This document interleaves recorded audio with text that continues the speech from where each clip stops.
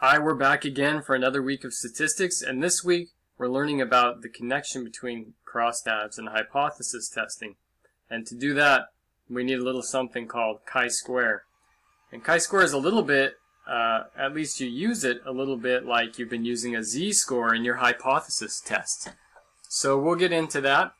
To start off, you need to think back to last week. We're crossing two variables like this. We had an independent variable and the categories of that are in the columns right here. Then we have a dependent variable and the categories of that are in the rows. So we have to make sure to percentage this thing the right way. Specifically, we percentage through the categories of the independent variable. Then we read or interpret across, or I should say through the dependent variable. So as you can see, here the percentage of men, 37.5 plus 62.5 adds up to 100. Same thing for women. So what we have here is the percentage of men who smoke, the percentage of women who smoke. Now, if you percentage this thing the wrong way, you're going to have the percentage of people that smoke that are men, or the percentage of people that smoke that are women. And that's kind of a funky way to do this because you may have more men or more women in the study. Here you have twice as many women as men. So if you tried to interpret things that way, you wouldn't really get what you're looking for. You'd see that twice as many women smoke, or I should say among all those that smoke, twice as many are women. But that doesn't necessarily mean that twice as many women smoke. So we have to, in short, we have to adjust for the size of the categories of our independent variable. That's what we're interested in. And we want to talk about the percentages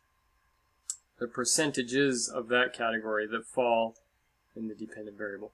So if nothing else, memorize percentage through the independent and read across the dependent to interpret. And this gets you pretty much caught up to where we were last week. And we're going to move beyond that now and go do something else with that. So hopefully you can see that from this study we have 120 men and 240 women.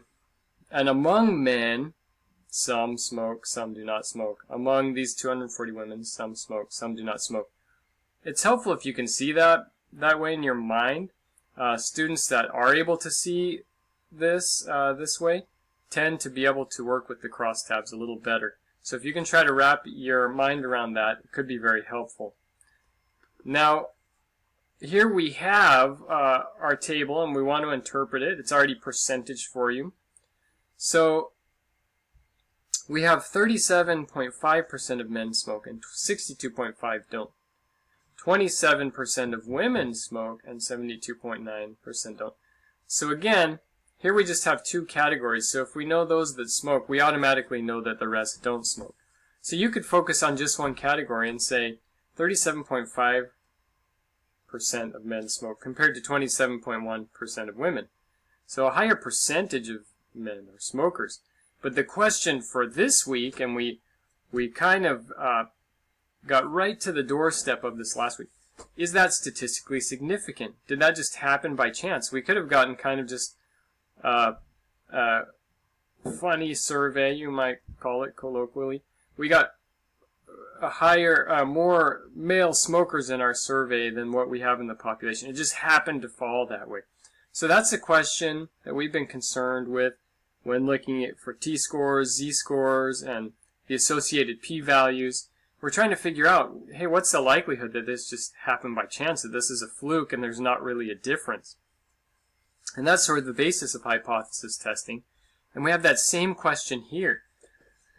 But you'll notice that here we have nominal variables.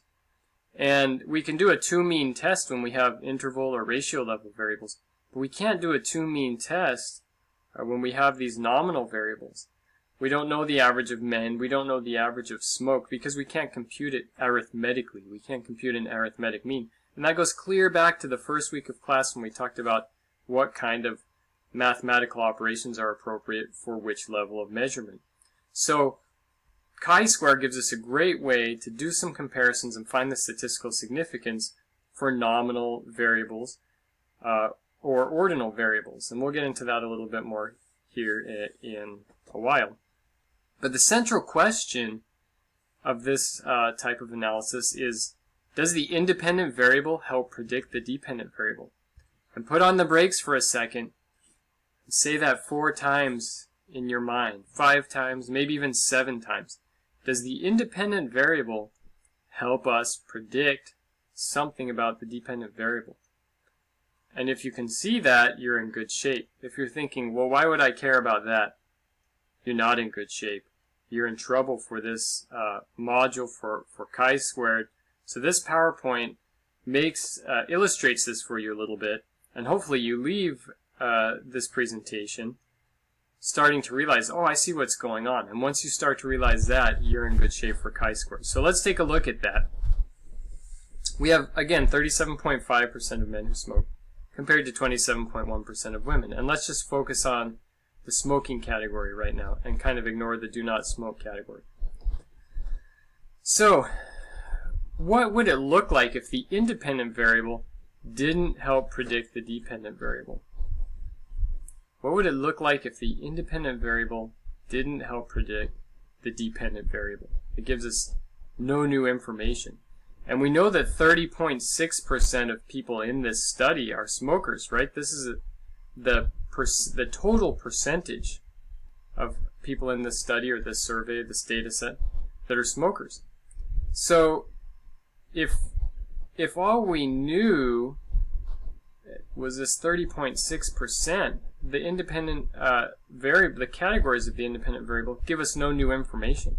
So that's the assumption, and stop right there and log that into your brain, that the expected value, we call it the expected value, if we didn't have any information from the independent variable, would be 30.6, because we know that percentage of people are smokers.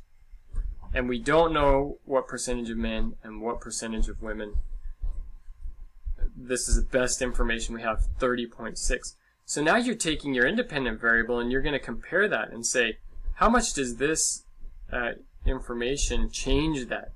How much does knowing the percentage of men that are smokers and women that are smokers, how much impact does that have?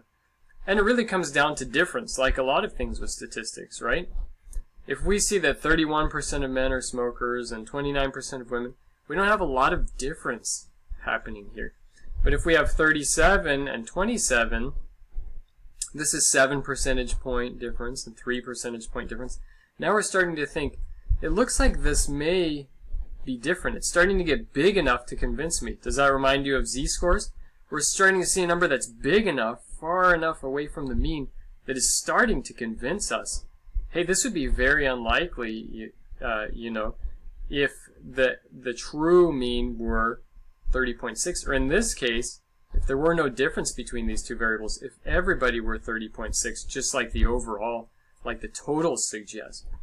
So hopefully, if nothing else, you can sort of memorize that. And think of that as the null hypothesis. So if nothing else, maybe you can think, hey, I know null hypothesis means no difference. Nothing's going on here. Well, this is absolutely no difference. The total is 30.6%, and that's true for women, that's true for men. So that's your null hypothesis. There's no difference here between these categories of the independent variable. They're not adding anything to this study. And from there, we can actually quantify that through some math, but really pretty straightforward math, and nothing more difficult than anything you've done so far, and that may or may not be a good thing in your mind. But I know that you can do this, and again, I'm going to give it to you in English. You're going to see it in English and understand it in very accessible terms with an example, and I'm confident you'll be able to do it. So when we talk about chi2, we have two different chi2 tests, and one is a one-way test called goodness of fit, and another is a two-way test. We use this with our cross tabulations, or our crosstabs. So again, this null hypothesis is the idea, is everything the same? So for a one-way test, your interest is is there any difference in the categories of that single variable? For a two-way test, you're saying, hey, does the independent variable tell us anything about the dependent variable? Does it help us? Does it add anything beyond what we would have without it? And another way to say that is, are these two variables related? And that's what you've been hoping for from the first day of class, hopefully, is to be able to use your two variables that you chose early on and to see if they're related. And we're going to do that this week, and you're going to be able to do that in SPSS this week. So here's an example. Examples tend to really help us see what's going on here. And you could think about, in terms of a one-way chi-square, sort of a really ready-made example is a multiple choice test that has answer options A through E. And in this case, what would the null hypothesis be? If all of these were exactly the same number of A's, B's, C's, D's, E's. And some people have this idea that a professor tries to do that. They don't want to favor A or B because then you'll have some clue about what the right answer is if you pick up on this tendency.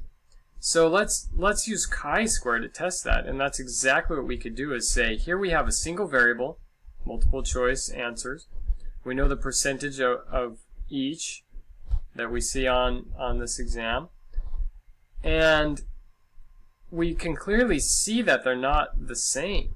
But the question is this difference big enough to convince us that it didn't happen by chance? Is it statistically significant? So again, we can tell that this professor favors A's and B's, and we have, because again we have nominal level data, we can't really use a two-mean test. So we have chi-square to the rescue here to bail us out and give us a way to do this. And if you think about this yourself first, how would you do this? How would you mathematically compute or quantify if we have a statistically significant difference? And the answer comes back to this idea of expected value. If these categories are not helpful, if there's no difference, the null hypothesis would be 10 A's, 10 B's, 10 C's, 10 D's, and 10 E's adding up to 50. So there's no difference between these categories. The categories, again, this is sort of the idea of the null hypothesis. These categories, we don't know anything special by virtue of these categories. We can't say that the professor favors A or B and say, well, now we have some more information. We can just always choose A because it's more likely. There's no difference. Everything here is the same. So that would look a little something like this. So here you have your observed percentages, 24% A's, 28% B's, clearly more. We would expect 10 straight across the board, or 20%. 10 divided by 50 gives us that 20%. So now we're comparing this 24 to 20, 28 to 20, 18 to 20. And the question is if there's enough here to convince us that this is statistically significant. So that's going to be the topic of the next video. And be sure to go back through this and study anything that isn't completely clear before you move on in the module. Take a little quiz or two and test your knowledge. And I'll see you in the next video.